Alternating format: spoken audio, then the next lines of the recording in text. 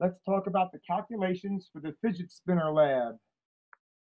If you're not sure how to do this, go watch my video on it. I showed you how to make it. So here we have the string with a loop on it over the end of the paper clip. It's wrapped around twice. This is going to the edge of your table and it's dropping down. Notice that the string is pulling sideways. You want this to be pretty far from the edge of your table so the string doesn't start pulling down vertically off of the tuna fish can. You want it out here. You have this thing wound up 2 turns so that when it unwinds 2 turns, the string will now fall off and this will be free to spin. So in the first part, what do? You measure the time for the string to unwind the 2 turns. At that point, the string falls off. You can use theta equals 1/2 alpha t squared to find alpha.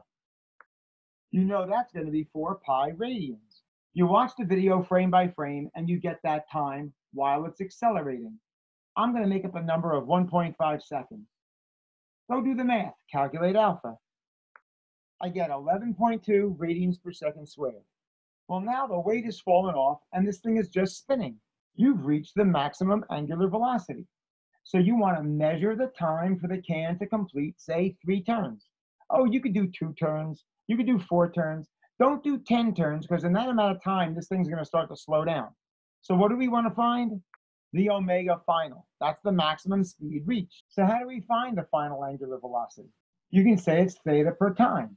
Well, this is the theta and the time after the weight's fallen off, and we've reached this final, and it's just spinning like this. Now, I didn't do the lab, but I'm going to make up a number that I think is reasonable. 1.3 seconds for it to make 3 turns. What's the final angular velocity? That's 18.8 radians in 1.3 seconds. That's 14.5 radians per second. Now you find alpha using this information. Well, you can use omega final minus omega initial divided by time. We know the omega final. The omega initial is 0. But what's that time? Is it this time? Or is it this time? It has to be the time to go from the initial to the final angular velocity. This must be the time while we're accelerating. We're not accelerating out here.